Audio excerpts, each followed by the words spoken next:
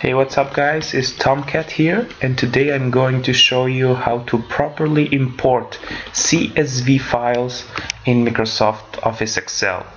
So CSV files are just comma separated values, and you can import them in Excel to look them nice and organized, because if you open a CSV file with Notepad, for example, everything looks like a bit messy.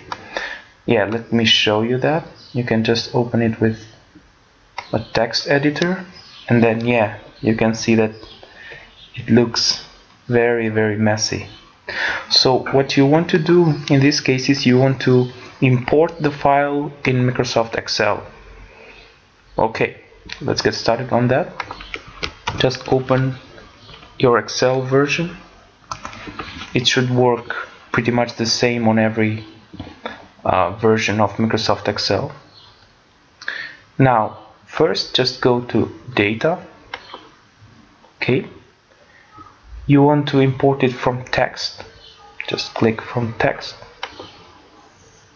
Now just find the CSV file you have on your computer. I have mine on desktop. CSV files. Yeah, that's the one. Click on import. Yeah, here you just leave everything the same. You just leave delimited clicked, and then go to next. Now the delimiter in this case is, and in most cases it should be a comma. It comes from the name, comma separated values. So just click on comma and remove the tab. You would want to treat the consecutive delimiters as one, so choose that one too. Okay, next.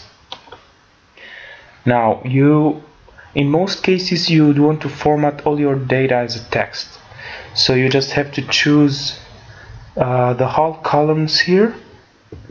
To do that, just click on the first one, press the shift button, and keep the shift button pushed while you move this elevator, and then you click on the last column, and voila, you have the whole data selected.